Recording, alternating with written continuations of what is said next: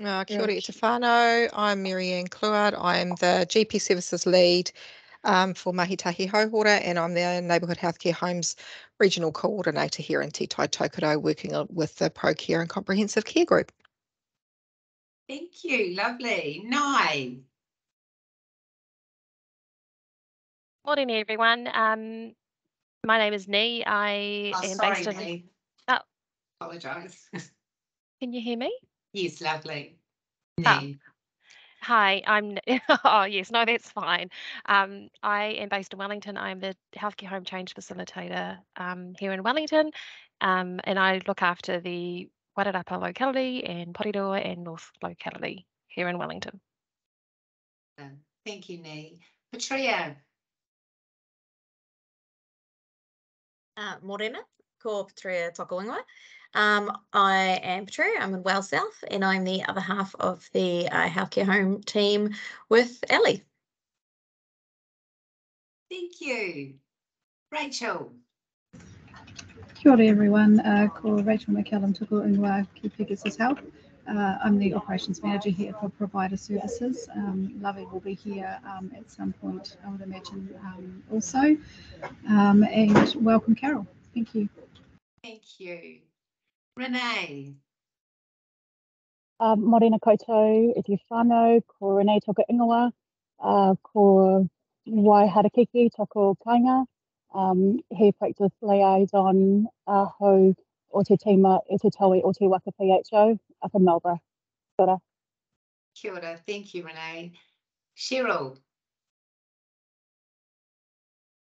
Morena koutou, ko Cheryl Parkin tōku ingoa. I'm Provider Networks Manager at Health Hawke's Bay PHO, and we're a little bit behind the game, so we're trying to catch up with Healthcare Home, and it's nice to be here in these hui now. Thanks. Thank you. Okay. So welcome everybody. We have been inviting people to speak about their various roles within general practice and how we can make it the patient journey a much more effective and pleasurable one, a holistic one. And so one of the things that we wanted to do is bring in Dianne Simpson.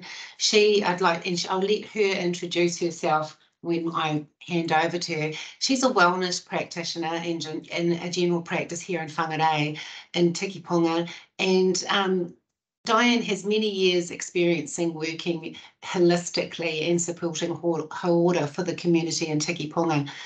Her role has changed quite a lot over the time that I personally have worked with Dianne, and she's just such a vital part of the team at Tiki, and really her role is it's just been amazing to see what she's able to do, and so effective, particularly in the mental health for our mental health clients who come in, but I'll let her explain that. And please at the end feel free to ask some questions. So I will stop sharing and we will so Dianne can introduce herself. Here we go, Dianne. Welcome. Thank you for that, Carol, and thanks for the opportunity to talk about my passion. Yes. Which is social work, and being in a medical centre is my ultimate job and has always been there. I've been in Tiki for about 8 years. And prior to me coming in, there was another social worker for about 7 or 8 years, Shelley Missouri, and she's now, she works out of Te Ara Hanoa, which is a medical centre downtown. So I basically took over her position. So there's just 2 of us that are basically full-time in Whangarei and have been for many years. Yeah, the practice, the doctors, and I mean the original doctors, because we're now known as the Doctors Tikipunga, owned by Green Cross. But prior to that, the original founding of the medical centre actually employed the social worker.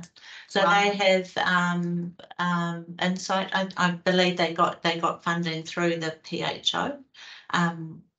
Yeah, so we're talking 15 odd years ago, and the position has been there ever since. Yeah, and I've been through about 4 managers, but the position has been kept.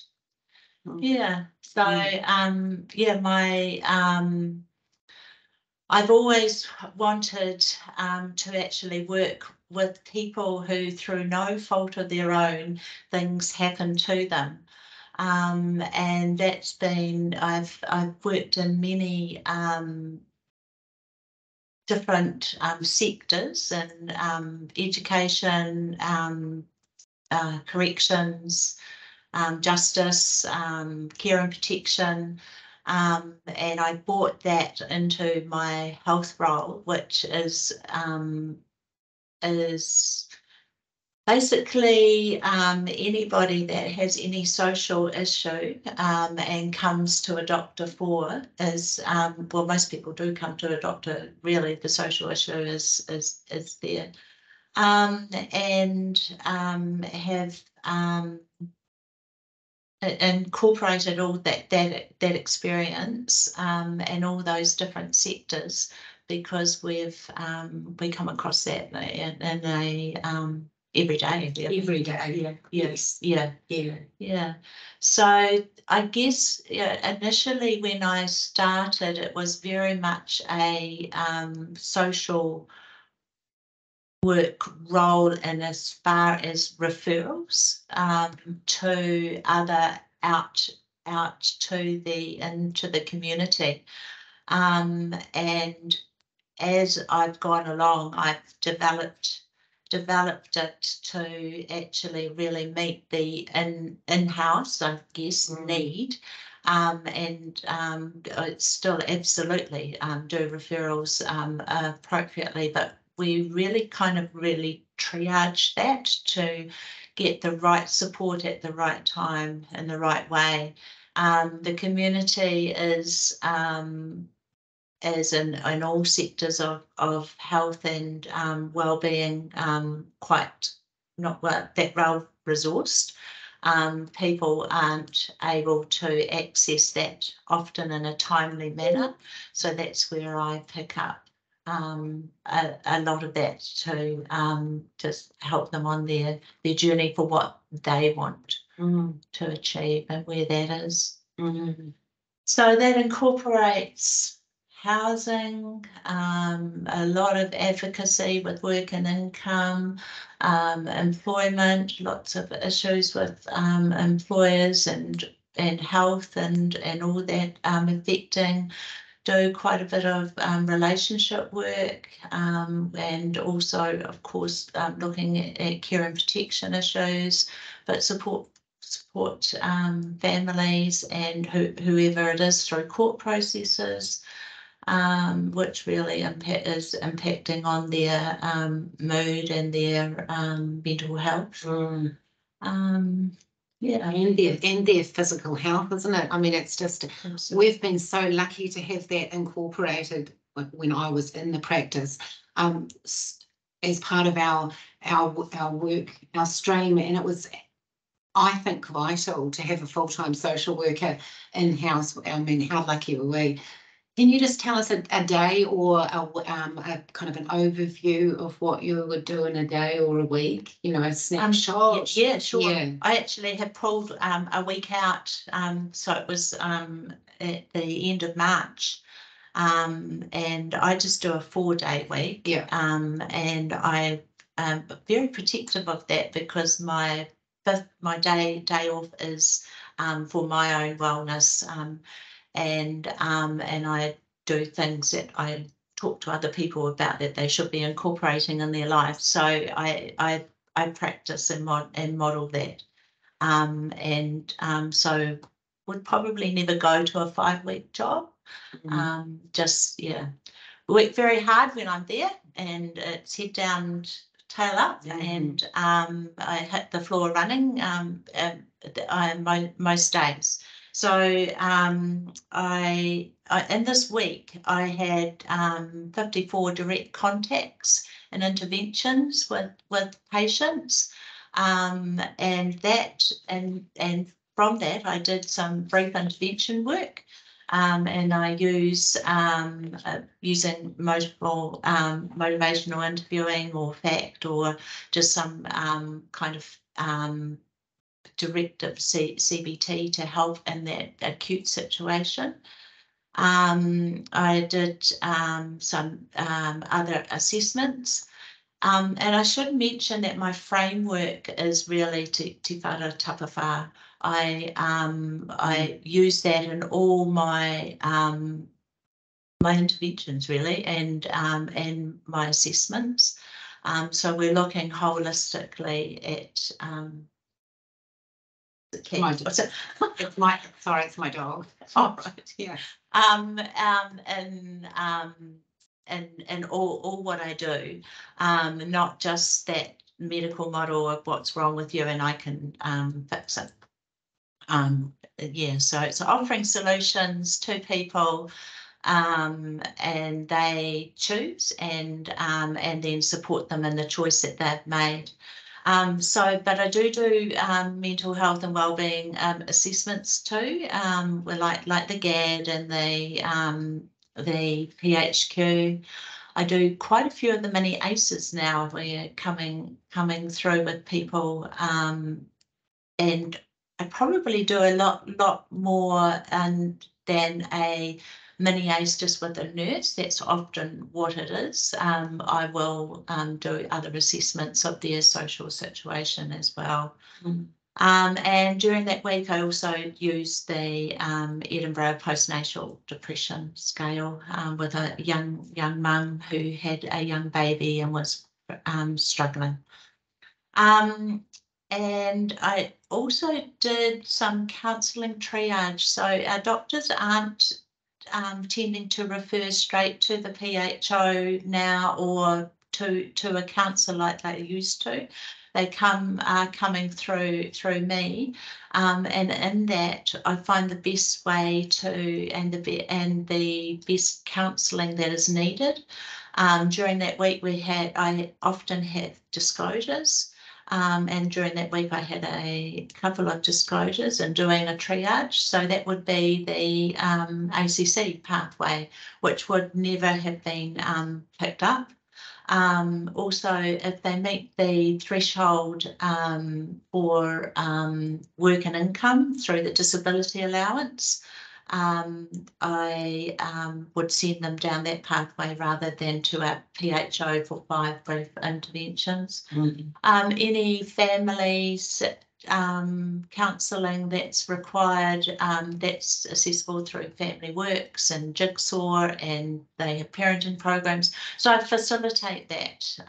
Yeah, so we're getting the right place. I did some advocacy that week with work and income, ACC, and Kainga Ora, with the housing. Do quite a bit of that at the moment. We have quite a few of our patients who are on the wait list.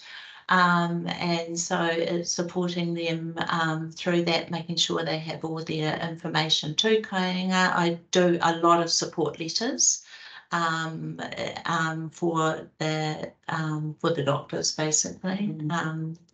Yeah, and I had some follow-up referrals that I had done with NASC.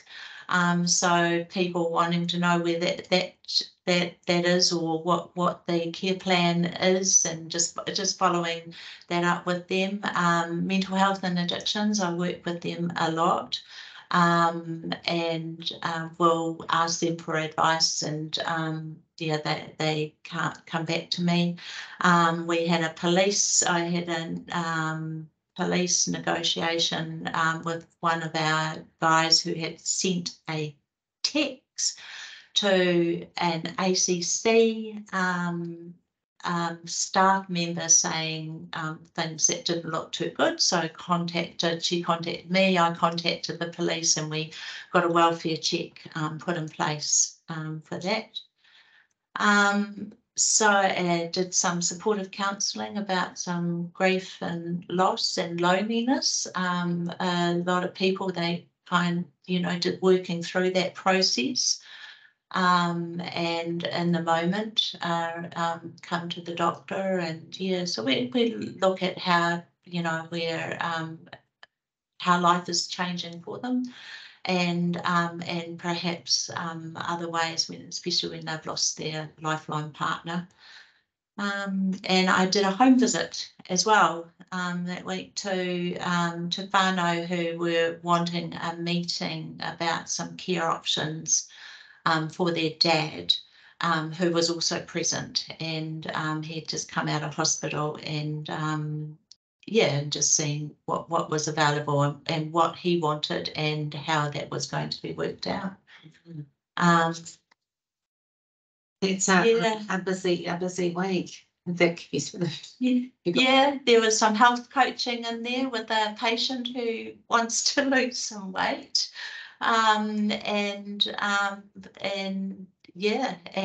also I do quite a lot about finances with people, because money is a huge, financial stress is huge and impacts our health, and on top of that, when she's not that busy, she's got the rest of the team knocking on her door regarding pathways, because I see, Dianne's roles are very much connect her into the greater community, which resources to use, who to go to.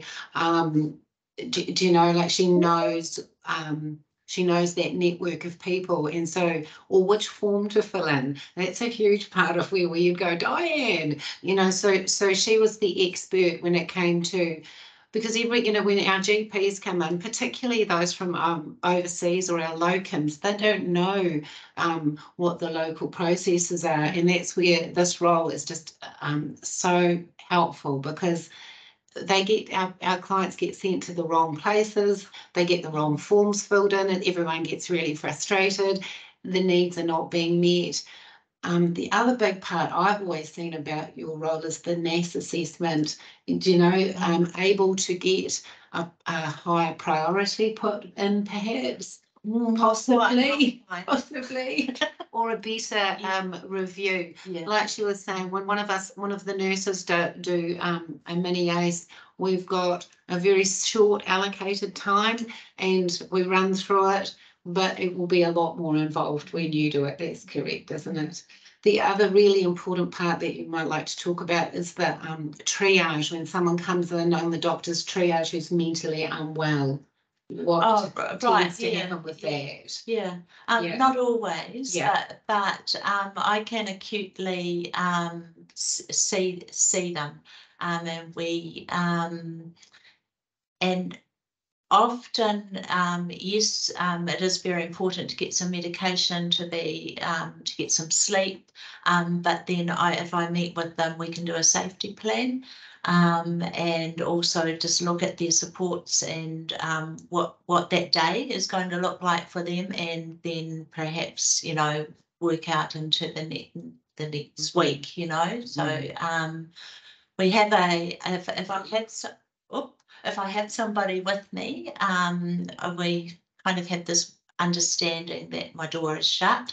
Otherwise, if I'm just working and on things, following up things, and there's someone that need my door, I open my door slightly, so staff can come in at any time. That's how we manage it. It seems to be working. Yeah. And when you talk about staff, another part of that role is to support the staff. I know that that's been, as far as the mental wellness or the support of the staff working in such an environment as general practice, to have Dianne there to go and talk to has been is a really important part of our whānau at work as well, isn't it? Yeah, works both ways. But particularly us to you. So that's always been great. Okay, the other, I was just going to talk. Does anyone have any questions about how this role is? Oh, one thing I was going to say before that is that with the hip and health hip and health coach role coming in, how we were planning to run it was that Dianne would triage and then go through with them as well, wouldn't you? But it hasn't come apart. We haven't had that at Tiki yet. Yeah. And a lot of that's because I am there. Yes. Yeah, so that's still to be worked through of how we would work together, which is just another kind of dimension to practices that haven't had anything. Yeah. So yes, yeah. So So you have been fortunate to have you have a social worker employed anyway. So yeah, it's a high needs community, but there's lots of other high needs community as well. I see Renee, there you go. Kia ora. Obviously, a lot of your work is around the enrolled population in your general practice. I'm not sure what the unenrolled population looks like in your area, or whether you've got wait lists, and how do you see your role, or could you see your role, taken into to that vulnerable population? what did she say? Renee, can you just repeat that first part? It was just quite hard to hear. Apologies. Can you hear me now? Yeah, that's good. So obviously, with your work with the enrolled population in your general practice, that's really awesome. But obviously, there's a big unenrolled population, everywhere. And just wondering how, or if you've done any work with that population, and maybe what that looks like in the future. Is there wait lists at practices? Do you tap into that, or do you just stick with the enrolled population via general practice? Yeah, my role, so I'm employed to work at the doctor's Tiki Punga, with who is enrolled with us. Sometimes, because we do have it advertised on our outside, of what the practice offers, and there's social worker on there.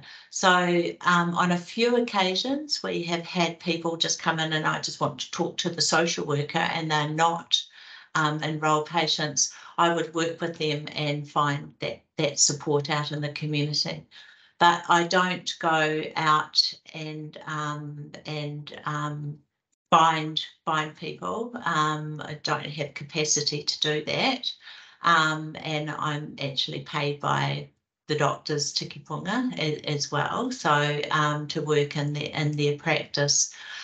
We also do have another practice that in Carmel, that's owned by the doctors, and they don't have a social worker. Theoretically, I should be also available to them, but there's only one of me. But when those doctors have queries, or there is very complex cases, which they do, I pick them up. Usually, because that practice is quite small and there's not really the capacity or physical space to go over there, I bring them over to Tiki. So, but they're still within the Green Cross sort of population base. Yeah. Just as well as that, Renee, where they are in Tiki, there's a lot of I would say acutes just turn up who are unenrolled. So we've had a lot of that Dianne has to, or she would lead through on that, like people sleeping at the doctors, people. People in great need who do turn up. So there is that side of it. But you're not actively going in. No. So and the far as people sleeping on our door, which we are trying to alter. But yes, I get in contact with Open Arms. I work really closely with them, and so there's agencies in Whangarei that I can tap into, and they tend to support them, as well as our enrolled patients as well.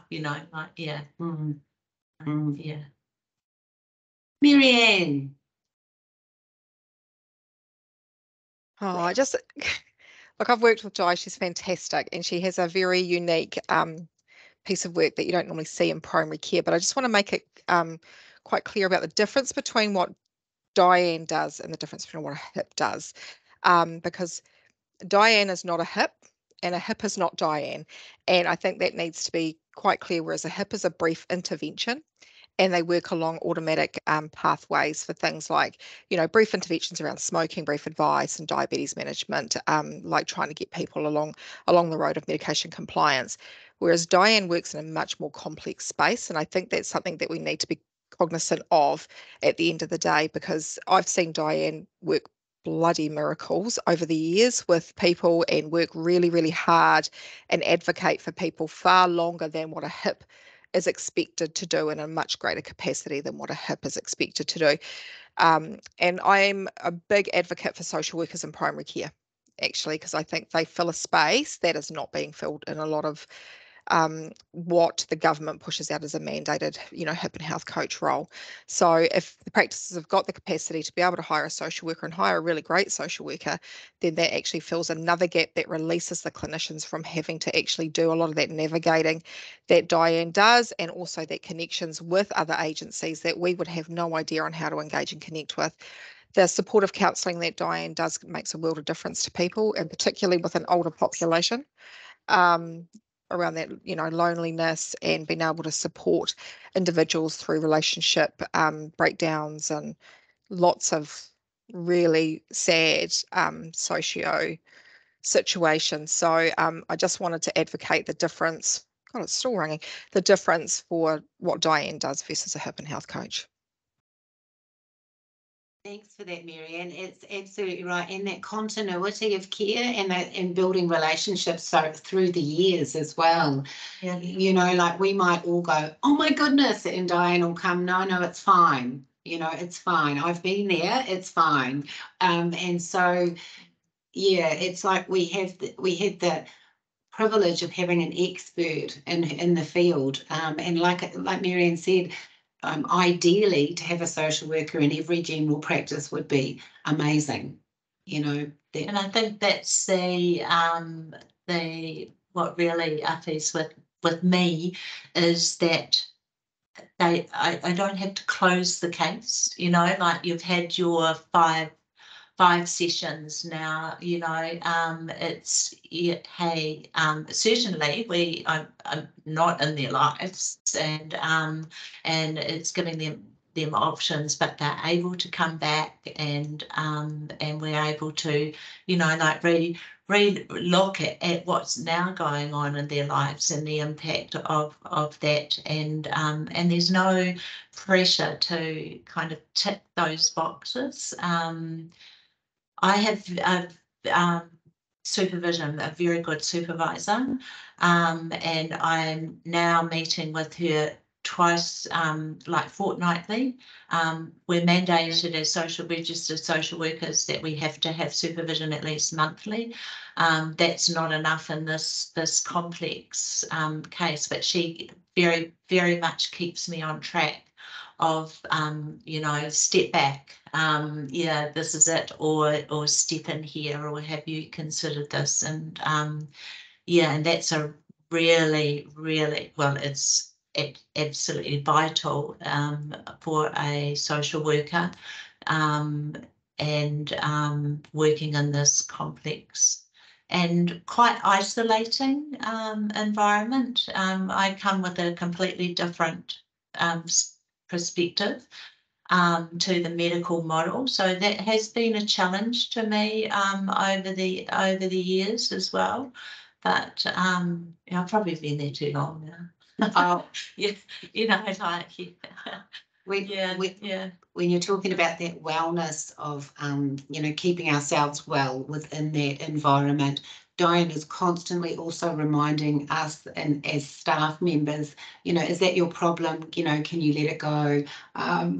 Constantly I would have so yeah, not only were you getting mentored, but you were actually mentoring the staff and reminding us you know, what was our responsibility and what wasn't. And sometimes those lines are quite hard to find within, you know, so much need and so much work to do. And I think this is really important to be talking about, because we are looking for more creative ways to manage within general practice. And, you know, we often say there's not enough nurses, not enough doctors, but this picture is really such a holistic approach and such a really healthy approach within general practice. And I've seen it working. And as Marianne said, and this has been such a great part of, an important part of the team. Wouldn't you agree? Yes, yes. Anyone else would like to say anything? Jazz, would you like to? Because Jazz too comes from a social work background. I do, and I'm really excited to hear that, you know, there are general practice teams that have social workers. One question I just wanted to ask, well, a couple of questions. One is, do you know, Dianne, how many practices around how many social workers there are that are practicing? Is there a network of social workers that are practicing in general practice that can connect or are connecting? Do any of our other healthcare home leads know of any practices in your networks that have social workers? There's only one other in Northland, as far as I know, that are offering social work services. That the HIP role's kind of been what's the word I'm looking for? That, you know, I think it's been offered as that kind of filler. However, like I said before, that's two completely different spaces and roles and skill sets, actually. And that's why I advocate quite heavily for social workers in general practice, because we have got very complex communities, particularly in Northland, but also throughout other parts of the country. And look, we're talking about the Hawke's Bay now. It's got a whole nother different level of complexity after the cyclone and flooding, and we need to be in Auckland as well. You know, the floods have been very traumatic in Auckland, and they still create long-term trauma and anxiety and loss of housing. So I think it's something that if you can afford to have a social worker or work with another practice that come together with a collective interest around having a social worker, then you can have an impact. And sharing a social worker across practices is not ideal and it's not perfect, but it's definitely something that may be supportive of your enrolled population. Just my 2 cents.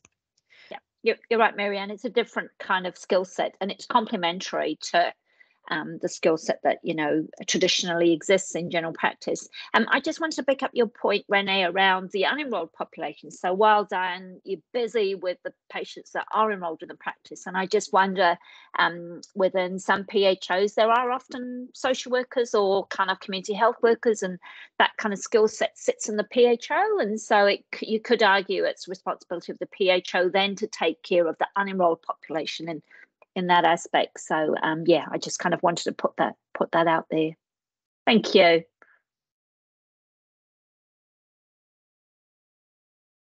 Did anyone else? Oh, there we go. Cheryl. I think Renee might have had her hand up first. Sorry, there you go, Renee. Just a quick question. What does the funding look like? What's the charge to the patient? What does that model look like?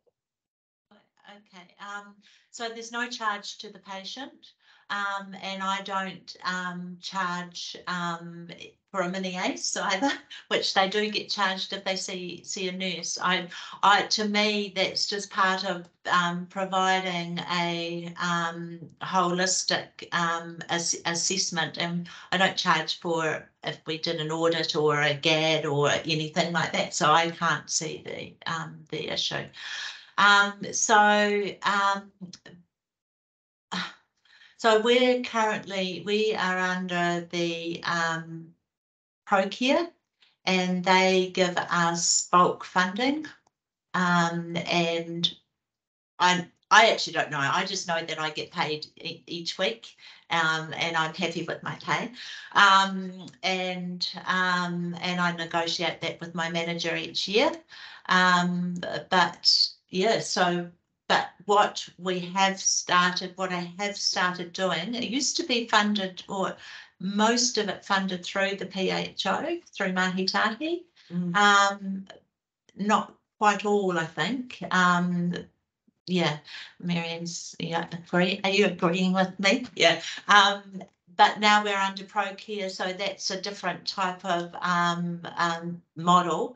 And so I have started to just so, and I did that with Carol when she was there, just so we kind of get some sense of what it's costing, or the practice is that I do charge, but there's no charge to the patient. Just facilitate that through, draw down on that money, and yeah, for what I'm doing. Yeah, so yeah, that's how the practice has decided to use that money, I guess. Yeah, along with other, when we identify people that, you know, can't afford services, and that's a barrier. So I work a lot with that too, and set up appointments with doctors, and there's no charge because we use that through ProCare funding. Yeah, so yeah, very flexible. Yeah. Okay, does that answer your question, Renee? Yeah, great. Okay, Cheryl. Awesome, thank you. This is so cool to listen to what you're doing, and it just made me think of some of the things that are happening here. So a few years ago, our PHO had an external review, I guess, of our programs and what we're offering, and have decided to do things differently. So we've bundled up our Care Plus and SIA funding and other bits and pieces into a priority partnership, population partnership plan. And one of the practices have, you know, that's a high trust kind of funding model. And we've reduced the reporting. We produce data for them and a report here. But you know, the option is for the practice, you know, your population, so you use the funding in whatever way you think you're going to close the gap or reduce inequity. And one of the practices have decided to employ a social worker, which is amazing with some of their funding. But that's fairly new, so I will be checking in with them soon to see how that's going. But and you know, honestly, it's probably the biggest practice in Hawke's Bay. They've been crying out for that resource for a very long time. So that's exciting. And then the other comment I was just going to make was around we've got a supported enrolment Manu Taupoa program that we have had going probably for about 6 months or so.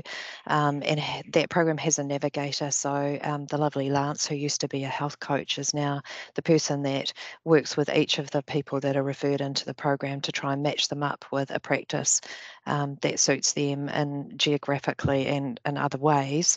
The challenge there is that, you know, there's not that many practices who have open enrolment at the moment, but there is some discretion, and there's quite a bit of funding attached to that for the patient and for the pharmacy as well.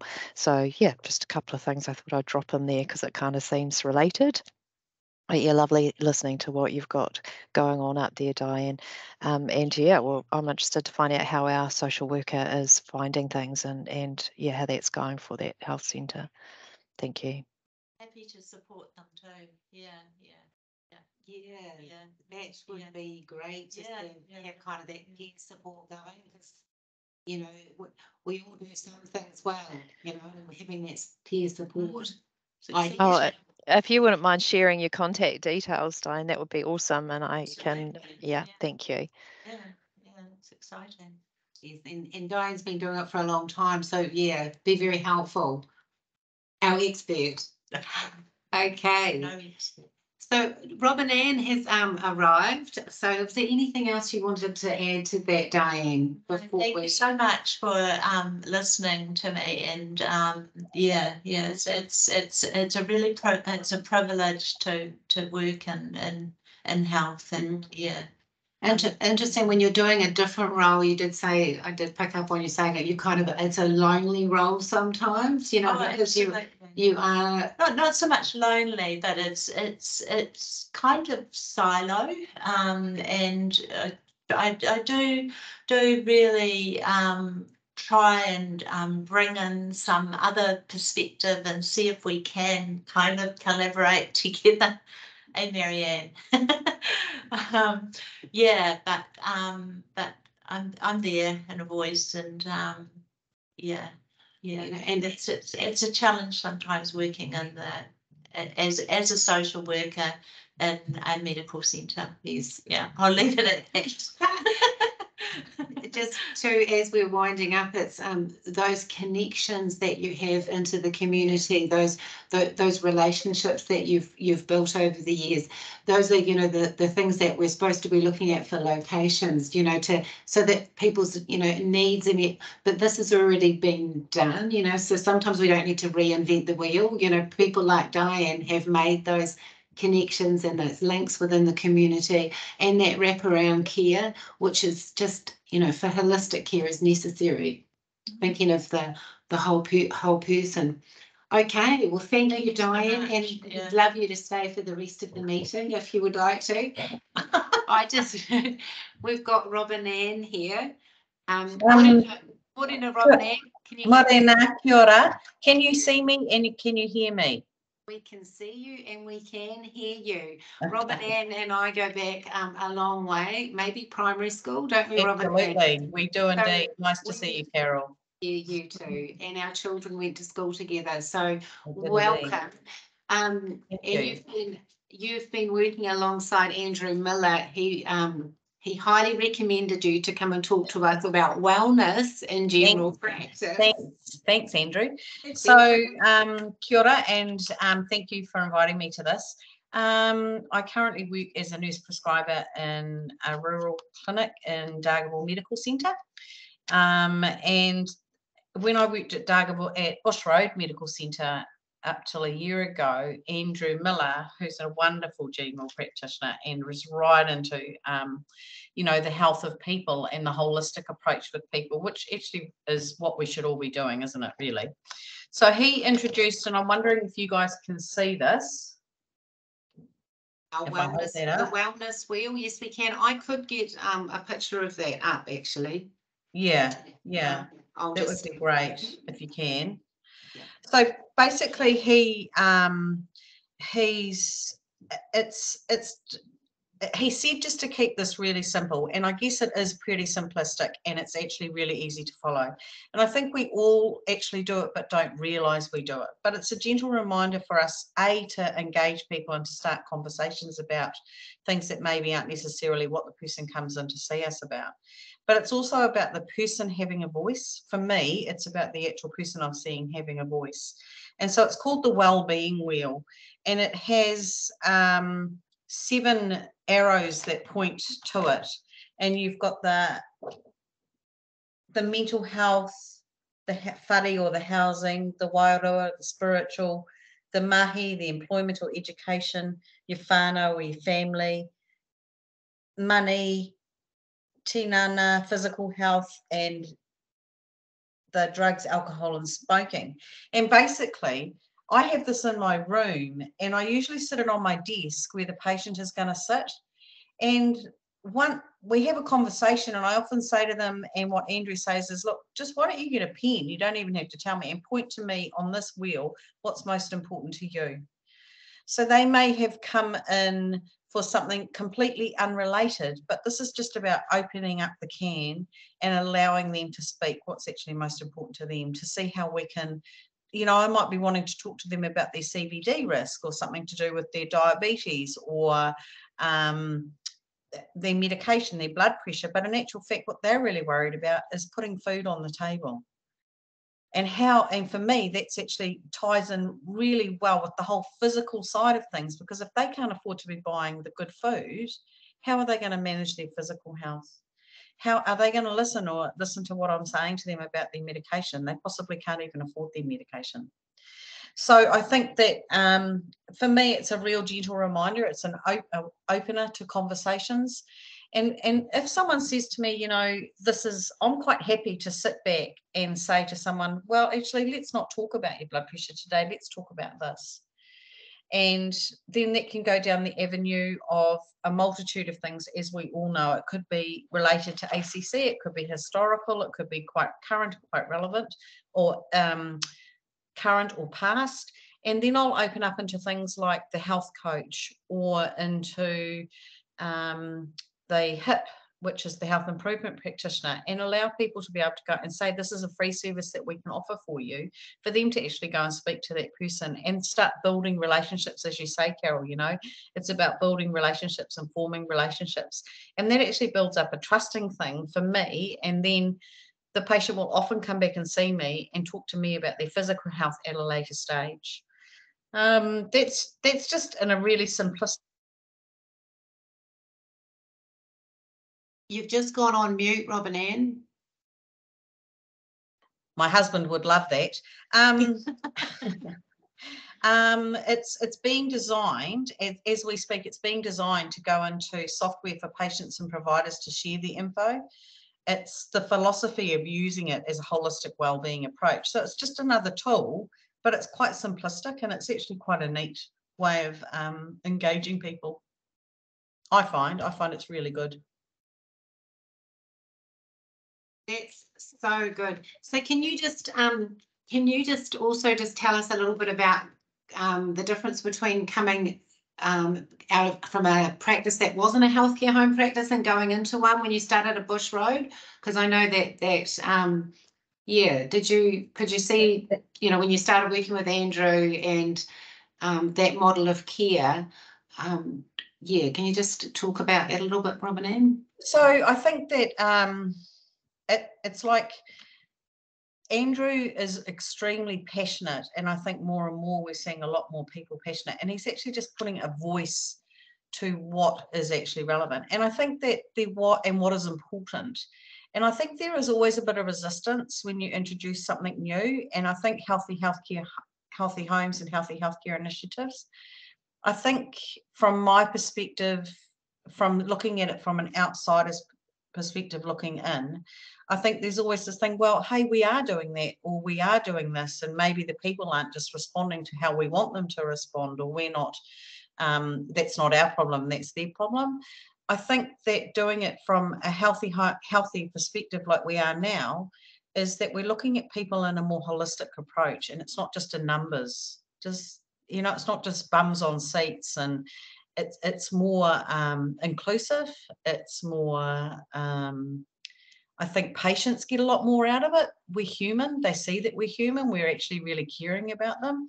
And I think it actually flows through into the work environment. I think that in the work environment, we see that, okay, our wairoa, our spirituality, all of that is just as important as everything else that's going on. And so for me, we weren't working in a practice at Bush Road like that. And now we are, they are, and certainly as I come into this rural environment really hones it, and it's about the people. It's not about the practice, it's about the people, and the people in the practice are just as important as the people you're seeing. And so that's about our whānau, that's about how we are physically, how we are mentally, and it's an inclusive approach, and I think it works really, really well. Does that make sense, Carol? Is that what you're wanting? No, that does. I just had some feedback of someone coming into your practice actually, and they came in, and I think as a nurse the role is growing bigger and bigger, particularly in the rural areas, isn't it? Like you would be often the point of contact, is that correct? Yes, it is. So in a rural setting like we are at Dargaville Medical Centre, I think we're the only hospital in New Zealand that is associated right next to a secondary health provider, so the hospital. So we run an acute clinic 7 days a week. We have after hours clinics in the hospital, and our doctors often are rotated and work in the after hours clinics as well. Nurses, as we all know, are being encouraged to upskill and provide more and more care and to work to your top of your scope and top of your practice. And I think that working in this environment for me, as working with the primary and the secondary care, it certainly opens opportunities to actually start to be at the top of the list rather than the ambulance at the bottom of the cliff. And I think that having said that, unfortunately, as with all of us in health, we're under-resourced as far as encouraging nurses to come into this environment, because I don't think it's just a monetary thing. I think we're seen as the second tier, not as skilled as others. And I actually, we're just doing so much, and I think that it's vitally important what we do in primary health as nurses. Vitally important and absolutely and crucial to people. And as I don't know if any of you are nurses or not, or I think that patients open up a lot more and they tell different stories to different clinicians, don't they? We all know that. And a nurse can often get something different from a doctor. And I think it's possibly that we ask open-ended questions. Yes, and we're not usually got that time constraint quite so much, have we, Robin Ann? No. It's just an example of what the feedback I've had from what happens at Dargaville is that you would people would book in to see you directly. That's correct, isn't it? Yeah. So once it's not a GP. Yeah. So once a week, I'm a nurse on the floor, and I can be in the non-acute side where we're seeing people for dressings, or we're seeing people for immunisations or infusions, or I can be on the acute clinic and I can see people coming in for triage and non-acutes, or then on the next 2 days a week I run clinic, like I have a book, the same as what a doctor would have a book. I have half-hour appointments and I see all new patients. So any new patient coming into the practice sees me. Anyone who I have an extra cap really that I wear, and that I have speciality training in women's health, and so I can do long-acting reversible contraception. I have a passion in mental health as well, and anyone who's needs a medication review, or they need virtually just anything. And I mean, I'm well aware of my scope, and I don't work with out of my scope, but working, like for me, that like now I'm seeing people coming back to see me all the time now. Like they've come in as a new patient and they've just enrolled in the practice and they've said, okay, you need to come in and see Robin Ann. And I'll get people that are coming in that have never known that they've even got a high blood pressure, or what's going on in their life, or they've got high cholesterol, or they've started on contraception and they're a new mum, and they are coming back to see me quite often for regular follow-ups and checks. And it's an amazing role. It's an amazing privilege to be part of their journey and whatever it is. And it works extremely well. From my perspective, it works really well. Yeah. Just a real example of the incredible work that, is being done, rurally and in a lot of the practices. But, it's like that would have been a lot of what you're doing now would have been a GP role. And from the feedback I got of a client who came over, had seen a couple of locum GPs, and then they got an appointment with you, and they felt like they had finally it's not been seen as a whole person, realised they had lots going on, and I think then you took them to see your hip as well, so that they came away feeling like they'd. Well, we work from a different model of care to a GP, and I think we work, I mean, as well as a nurse prescriber, I am looking at diagnosis and intervention and all of that, but I also think that I have that extra 15 minutes, and the beauty of that is that I'm not necessarily looking at fixing something. I'm looking at, and I mean, to me, it works complementary. It's complementary to the GPs as well. And it works really well in Dargaville Medical Centre. Like, I must say that they are really supportive, extremely supportive. And we do have a lot of locums, and people get really scared of locums because they don't have the same person. Whereas with a nurse, you often have a lot of nurses that work here for a very long time. So they're going to see that same person quite regularly, whereas they may not see their own GP for months and months. Whereas there is often, and we have nurses that run CBD clinics. We have a diabetic nurse specialist. We have a skin nurse. So I mean, it works very differently from other practices in a rural practice. And if no one's got a nurse prescriber, we have a what do they call, physician's assistant, who's come to us from America, and that also is another role. She does a lot more of the acute and Dr. T, but I do a lot of Dr. T in that as well. So it's complementary, I think, and it works well. Yeah. Thank you so much, Robin Ann. Again, you know, it's an example of having to get creative and to meet the needs of our clients. Does anybody have any questions for Robin Ann?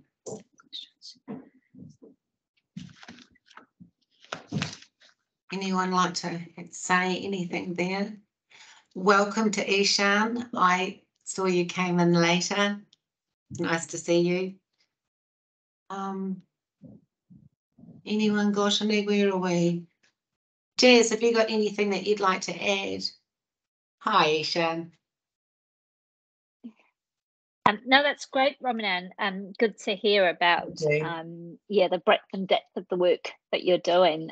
We just heard from Di before, and you know, I feel like general practice is working a lot differently than, you know, and working more holistically as well. And you know, the breadth and depth of experience and knowledge that you've got, your skill set's pretty wide. So yeah, awesome. Yeah, and it is, you know, the rural practices are unique in terms of there isn't other services, so you are kind of having to widen your skill set. I see that Cheryl had mentioned the practice in Wairua that's on site with the hospital, and they're doing a lot of the acute work. Cheryl's put that in the chat. So, so there are some practices around the country that are kind of doing similar work to you. So yeah, no, that's great. I see you've got your hand up, Hassan. I'll pass over to you. Yes, Ishan. Kia ora, team.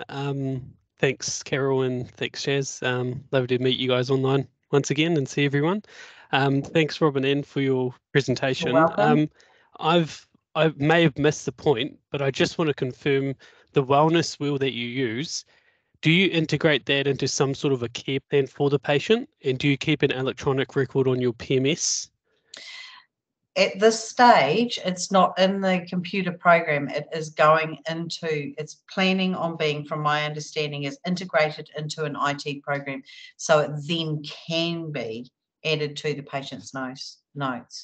So I guess if I look at it like that, if we look on MedTech or Evolution on the dashboard, we had the advanced care planning or care planning, and we were integrating it with secondary care. Does that make sense from you and GP Land? Do you guys remember that? Are you doing that? No? On people's dashboards? Robin Ann, I think the dashboards can be quite specific to the areas that people are in. Okay. Rather, like us in Northland, we're quite lucky that we've got that dashboard and we can use it, but some other areas might not have the same functionality. Would it be shared care in other areas? Would it be that? It depends on the whānau tahi tool is also not in every area as well. Yeah. Okay. So my answer is at this stage, no. It would only be me writing it in the body of the notes about the conversation that I've had with the client and with the patient. Yeah, it would be good to have it, you know, on the dashboard or on something like that, so we could actually tick or not tick. I'm not sure if you were on, I think Water is rolling out a program specifically with the wellness wheel. So that's, and so that it's incorporated in their care. I will send that out to all of you, the document of the wellness wheel, but when I get a hold of it at the end of this session. So yeah. Did you have anything else to say, Ishan? Yeah. Thank you. I just laminated it. We just laminated the wheel, and I just at this stage just have it on my desk and give a person a pen, a marking pen, and they can mark what's important to them. Yeah. But for me, it's just about opening up a conversation. Sure. Kelly. Yeah, hi. I just sort of give a bit of a South perspective, I guess, and what because great to hear what you're doing, Robin Ann, and I think it definitely is a aspect of rural practices, because we've been doing what you've been saying in some of our in some of the more progressive rural practices in the South, and it's kind of come down to out of necessity, because the practice that I used to work in, we could never recruit enough GPs, so therefore we needed to start looking at different ways of doing things, and that's where that nursing toposcope comes about. And so I guess that's kind of starting to come through to a lot of more urban practices now, that difficulty in recruitment and everything. But I actually think the rural practices are streets ahead of our urban colleagues and how they utilise the team and how they're able to utilise a wider professional base of skills. So that's good. It's cool. Oh, and also other places around the care planning, and it is done around other places and done down south as well. So I think it probably is implemented in different ways around the different places, but also available down south. Yeah. Excellent. Thank you so much, Robin Ann. What else was I going to ask you? One of the things, because obviously Mel was going to be talking to you, and she is unwell today. So she just said she just wanted to know what your journey through Bush Road was, which we've discussed. It's kind of like, what does a typical day look like for you over in Dargaville Medical Centre? Okay, so for an example, yesterday I started at 7:30 and I was in the acute triage clinic as people came in. Then I was on e-nurse, which means that things that I can deal with or pick up that I was within my scope of practice. So anybody coming in for skin infections, wound reviews, new ACC coming in, chest infections, cardiac, throat, asthma. It's just huge. So I saw all of those people acutely, and then today I'm on booked appointments, and I've seen a person who's a new patient to the area who is a young man, and he has a history of mental health issues and went through his medications, his family history, much what a GP would do beforehand, and have actually referred him on, because I can't do WIN certificates, and so he needs a WIN certificate as well. But again, he's got a point of contact in me, and then later on today I'm seeing people, some woman for women's health, I'm seeing another new patient, so that depends what's going on with that patient, and if need be, if they haven't had any screening bloods and things done, I'll send them off for that. A woman that I saw in acute clinic today came in with high blood pressure, but she also was having AF, so sent her off, took bloods and sent them off, and we in the rural practice we could just take them straight across to the hospital, take her across, get a chest x-ray, get all of that done. So a typical day is just what you would see in any general practice, I think, except that we tend to have the acute presentations a lot more, like your break, what is it? Your coughs, your snots, your breaks, and all of those things are coming in, and your cardiac things are coming in. We work on a triage system, so much the same as in an ED presentation, and we're triaging, and we have an agreement with the hospital that if we see triage 1 or triage 2, we straight away go straight through to the hospital. Otherwise, we will deal with what we can, and what we can't, we will refer on. Does that make sense? Yes, absolutely. Thank you so much. It's hard to say what a typical day looks like, because my typical day changes from 1 minute to the next. And I guess that's the same in any general practice area. You can be doing one thing and then suddenly you can be doing another thing. And I think that as nurses, yes, we're being encouraged to work to the top of our scope or extend our scope continually. The difficulty being, I think, is that we still and I think it's the same in general practice for doctors. I think that secondary care still seem to have a lot more of the kudos. Does that make sense? Compared to us in primary care. Thanks so much, Robin, and thank you for your time out of your busy day. The other thing is that do you work full time?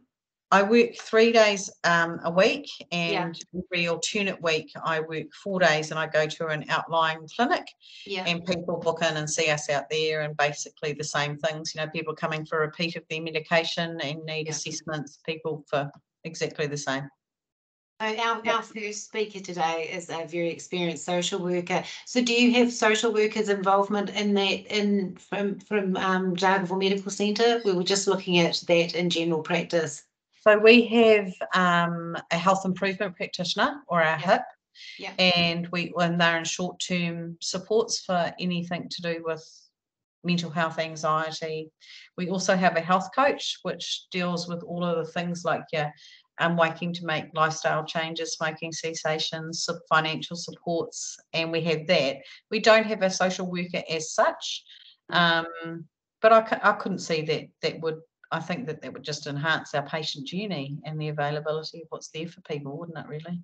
Absolutely. The more we can help people with, the better. The other thing that we're getting, that another person that's starting in Dargaville Medical Centre is a clinical pharmacist. Yes, great. Yeah. Which is another way of, just inclusivity, or more people we've got, the more that people, I think from patients' perspective, it's that wraparound service, and that people just say, okay, well, we're all coming from the same for the betterment of that person. That's fantastic. Hey, thank you so much. Hey, you're welcome. Thank you. You have a great day, everybody. Lovely to see you. And you're more than welcome to stay to the end, but if you need to go, you need to go. So thank you so much. Thank you very much. Thank you. Bye-bye. Take care, Robin Ann. Lovely. Bye. Bye. Bye. Bye. Okay. Awesome. Okay, so one of the things that we are looking at doing for our next peer group is it is a peer group meeting, and we really want to hear from you as well, because some of you guys will be doing some incredible work within your own PHOs, and so what we thought about we could do for our June peer session is hear from you on what's going right within your organisation. Just one example of something that's going really, really well, and another example of something that you'd like to improve on. Because I think that part of this thing is that you're all doing incredible jobs within your own environments, and let's not all reinvent the wheel. So it's an opportunity to share what we're doing really well, and you'll know what those are, and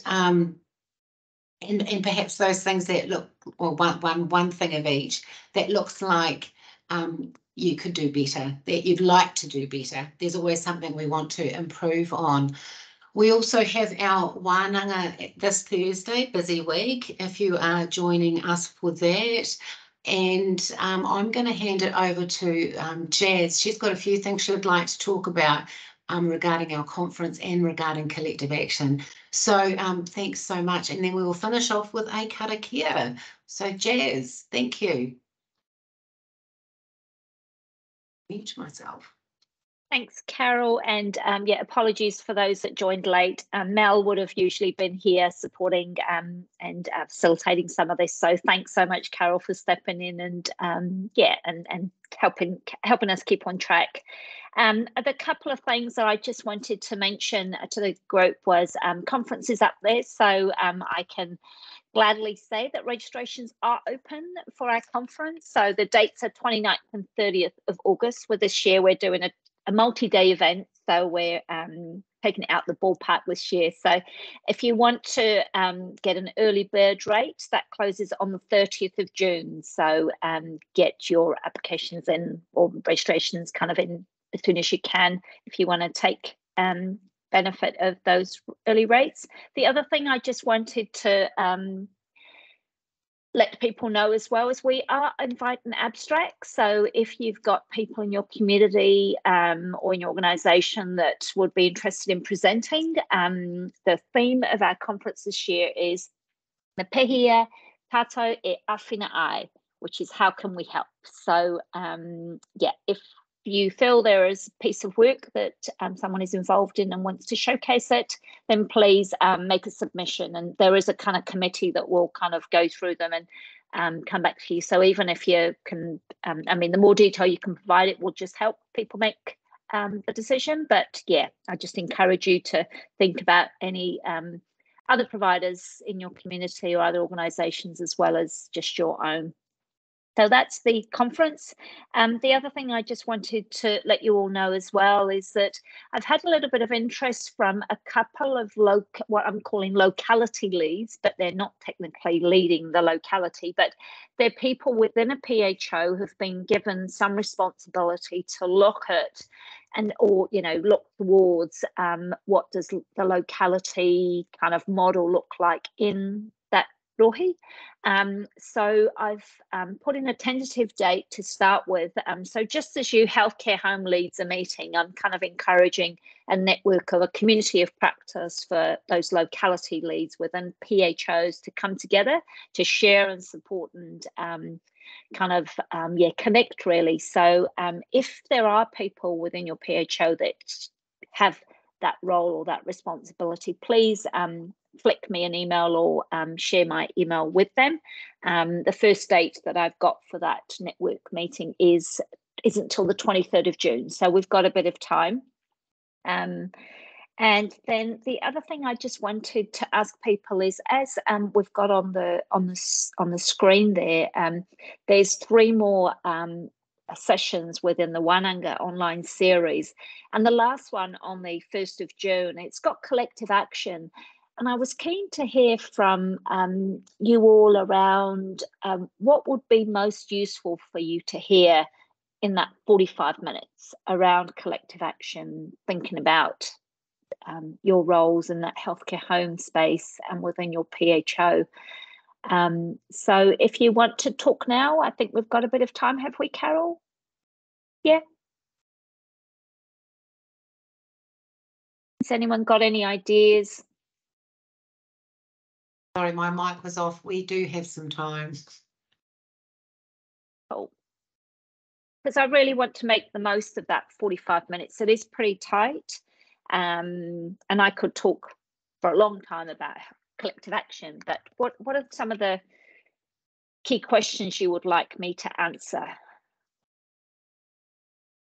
I'll go. Oh. Lovey's got a hand up. Do you want to go first, Lovey? Welcome. Kia ora aroha mai e te whānau. Apologies for only just jumping in. However, I did think it's probably quite timely, Jazz, with you mentioning around that, like the whole how do we get more traction in that space. And just leaving a marae meeting, so I've been in a kaumātua meeting, and one of the questions that they asked, and it was quite relevant, I mean, maybe the world is telling me something here, right? But they talked about advocacy and advocacy in a space that allows them to have, better experiences in healthcare settings. I mean, we're all smart people, so we know how to ask for what we want, and we know that we're eligible for certain funded services, but our whānau may not. And so that's not the biggest piece. It's around so that's a consequence to what maybe we could look at doing. But it's how do we create relationships with different services? So how is it that I put my hand up to go to a kaumātua meeting and attend with 5 of our other relationship managers and our CCN lead, like 2 days with 2 days notice, and like some of it is gets last minute, some of it's well planned. Either way, it happens for a reason. So I mean it's not the first time I've been asked this, but it is around how do we create really good lasting relationships? How do we network into that relationship? Yes, we could send an email or but I've got a couple of ideas. But yeah, just how do you start a relationship that allows both the deliverer and the receiver to really build on that.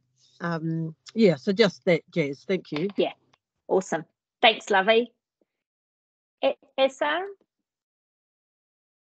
think Lovey touched on some of the points that I was going to raise there. I think what our practices would like to hear is obviously the collective impact model is there, and some of it can be relatively high level. So just where they kind of fit in from a frontline on the ground approach to collective impact. And I think a good linking with the healthcare home model is the patient whānau engagement. And we're working with a couple of practices on that, but it's a really new space for a lot of practices. But the thing is, localities and health reforms has created that space of being like, right, okay, something is going to change, and we're going to start to get innovative. So, which is awesome, but it's just the practices are looking for a little bit of guidance around that. So perhaps maybe an example or two.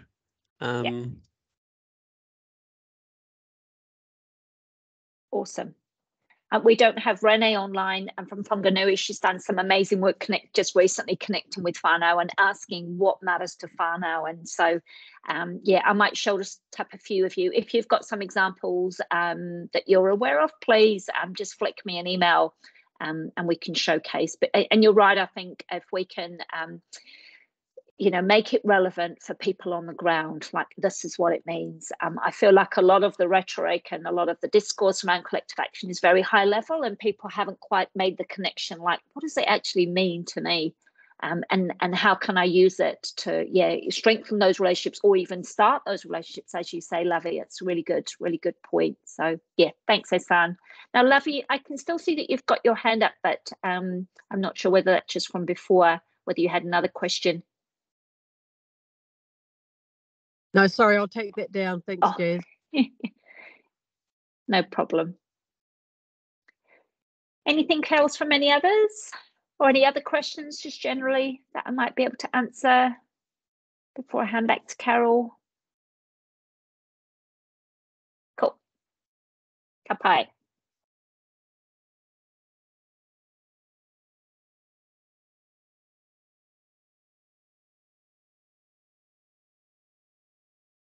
Well, we get to finish just a wee bit earlier today. I'm just going to go to my closing. There we go. We'll do a closing karakia, and hopefully we'll get to see you on Thursday for our wānanga on proactive care.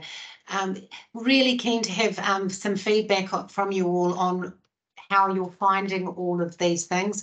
I will send out a follow-up email from today with a couple of bits like the wellness wheel in there. And yeah, please feel free to send us an email and we will stay in touch. Have a lovely rest of your week, and it's lovely to see the sun out in the far north at the moment. Thank goodness. Okay, we'll just do our closing karakia and see you all soon. He karakia whakamutanga.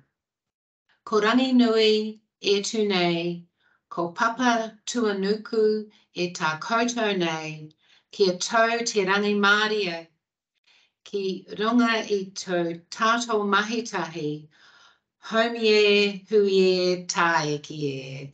Hi. Kia ora, ka kite. Kia ora. Kia ora, ka kite. Kia ora, thank you.